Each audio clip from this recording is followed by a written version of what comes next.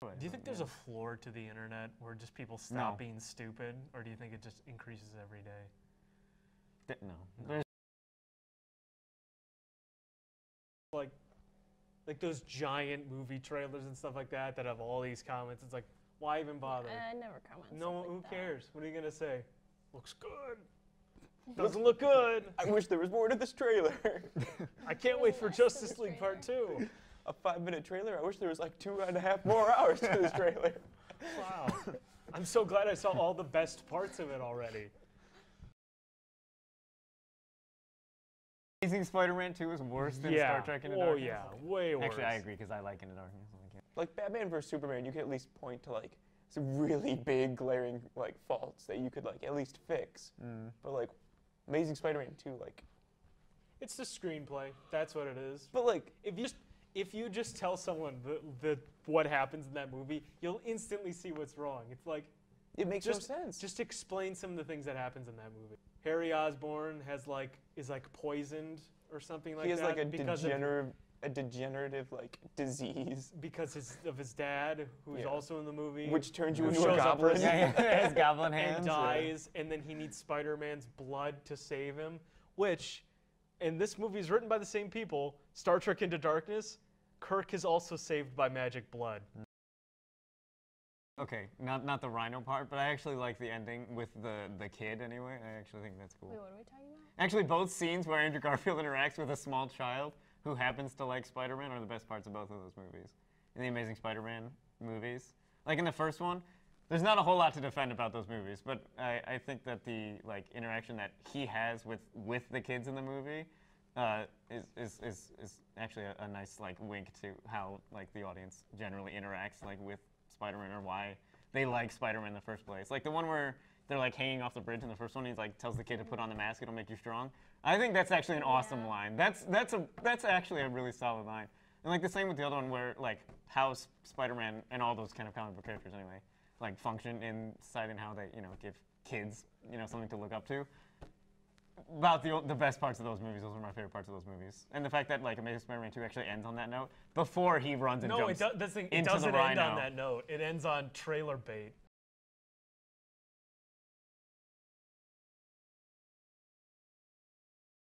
Are there other movies? I'm sure there's other movies where men give birth to children, right? Or is that the only one? I don't. Because I was trying to think of another example of that happening. Alien? Oh, he does get. It's not a human. The chest burster? He gives birth to it. I mean, that's the idea. Does that count? He takes little alien to like the playground. No, other children didn't burst from the chests of their mothers, so, just try not to mention that and you'll be fine. George, I'm going to get off this green screen platform onto the green screen floor to your green screen room and tell you something. This is not how humans communicate. I think they just didn't want to talk to George Lucas, because I think if they went to him, he'd be like, I could rewrite the script. I think it needs a little bit more Jar Jar Binks.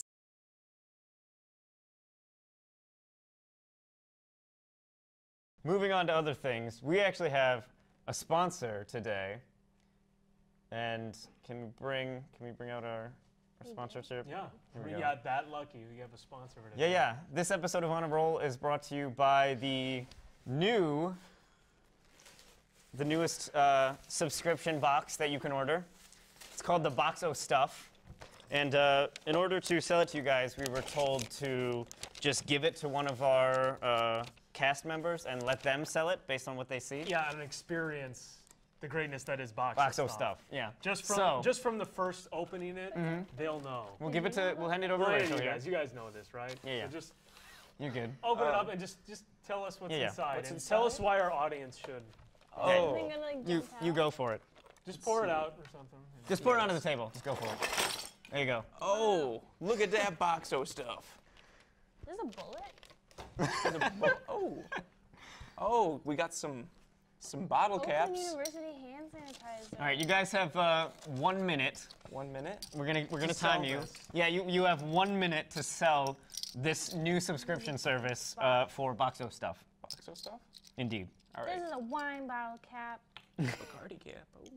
All right. What else is in there? what are these called? Some There's, liquor L tops. bracket. yeah, Why would someone need this? A cigar. a tag, a USB cord. The Purge election year. There's So is this money. just like Donald Trump's past election year? A grizzly bear, some pennies. Are we selling it right now? Yes. Are you guys ready to sell it? Yes. You have 1 Oh my minute. God, wait. All right, I'm gonna give you a countdown. 3, 2, 1, and the pitch for Boxo Stuff begins Do right you- now. Do you hate your friends?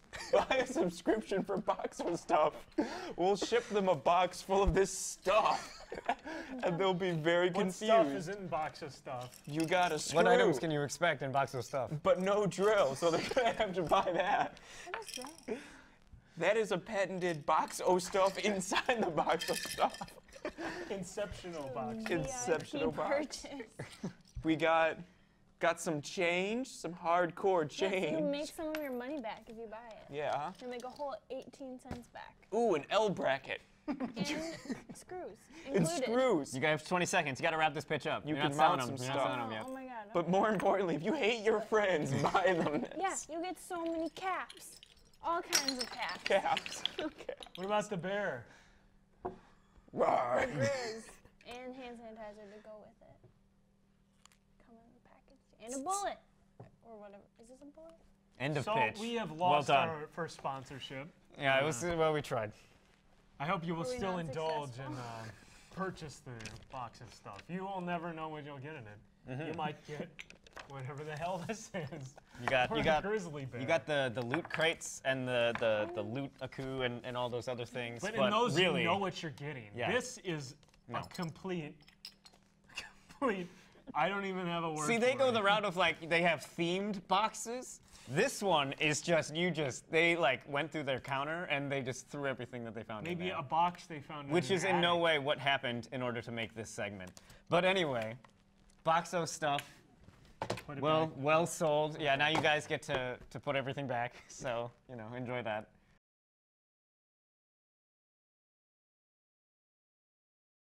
We don't take it easy on our crew. We always shuttle them to weird places too. Like Your actually, house. our Yeah, switcher, basement. Corey, he was with us when we were shooting our final for the first production class, and we had to drag him and everyone on our production crew to Pontiac at like 6 o'clock at night, and then shove them in this very creepy library basement. Yeah. Bought him pizza. Wait, no. Lizzie bought pizza. We didn't even buy the pizza. They got pizza is the proper way to say that. The crew had to bring their own pizza to feed themselves. Why'd you just Yeah, what? you like Do you want them gestured to in there? add on to our The horrible help. production? They weren't there for that. Yeah, even though they weren't there for that. They're just an embodiment of what I'm talking about. I was busy making Of how we a really mistreat our bad crew movie. members? Yeah.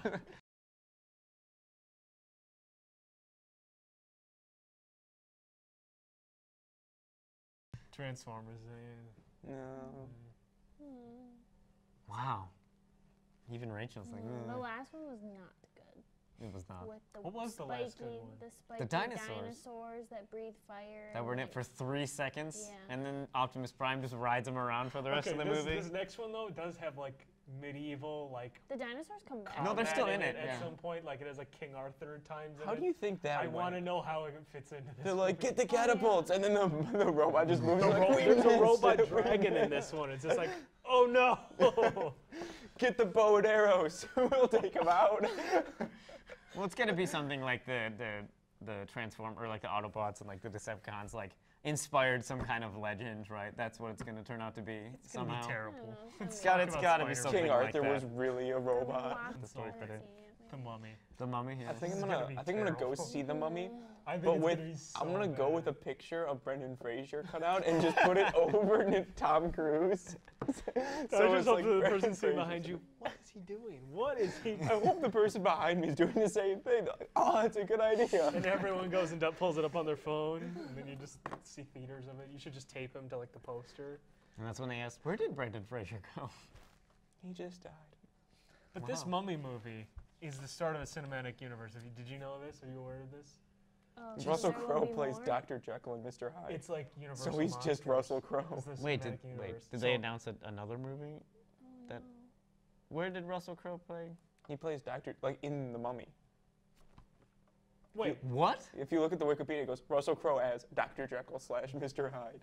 what? I Yes. did not hear Are you anything kidding about me? that. Look it up. This is a thing? True facts. I know they're doing a cinematic universe, so I guess that kind of makes sense, but I heard they were doing a Van Helsing movie and an Invisible Man, I think. Yeah. Swamp I Thing. still. Oh my God, he's right. What? What does he do? Or are they just like, we need help to take down this mummy? I know a guy. His name's I know a guy. I think it was Brooklyn. Henry Jekyll. Yeah. Where's yours? That's interesting. What? Does he get his own movie then, or Gordon just B. Vance. is he just like the Hawkeye in I see. Thor, where he just kind of shows up? He like says like 2 lines, and he's like, he'll be in the Avengers movie. Look forward to that. I assume so. To be fair, does Russell Crowe even have to play Mr. Hyde and Dr. Jekyll? He's just crazy himself. already. Yeah, he's just himself. Still yeah. the Gladiator. I'm in the nice guys, even though I'm not nice.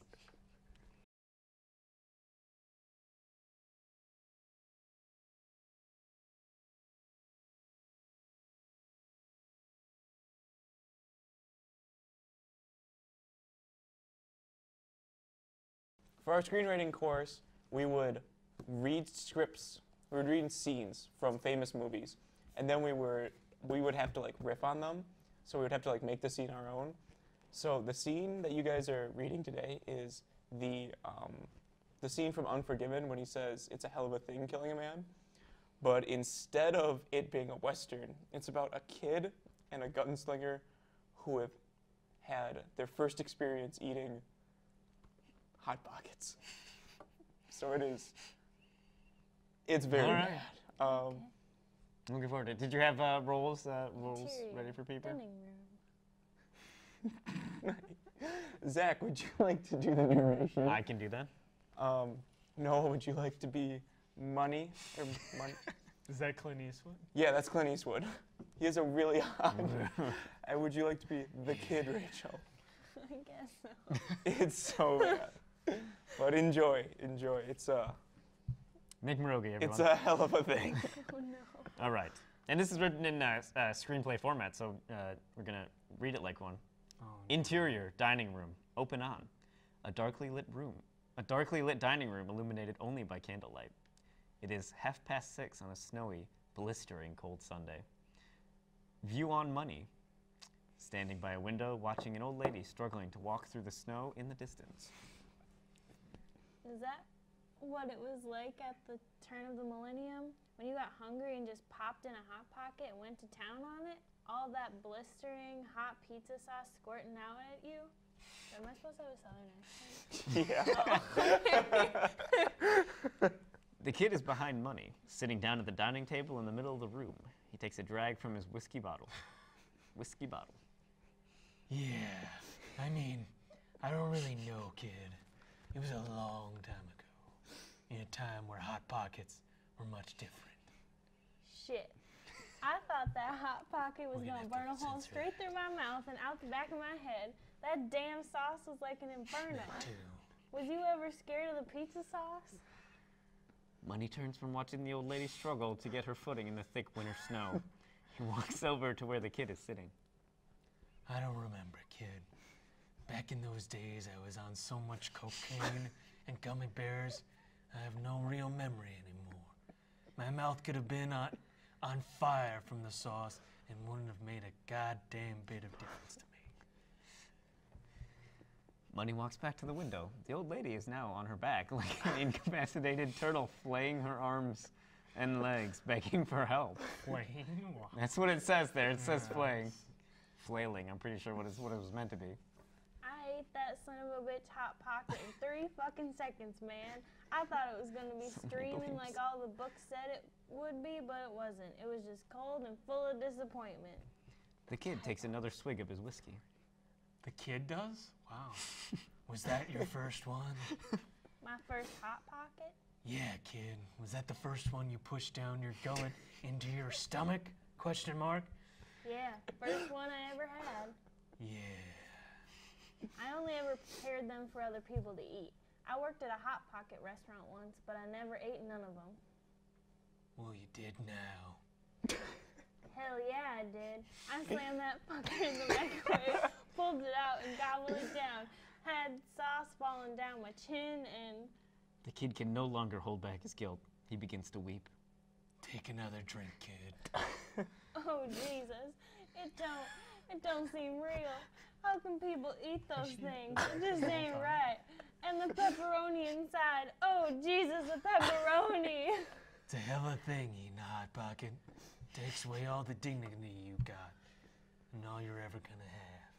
Well, I guess there's always tomorrow's dinner, right? Not when Hot Pockets are involved. We're scarred for life. Nick Pierogi, everybody. Well done. Sorry Well about done. the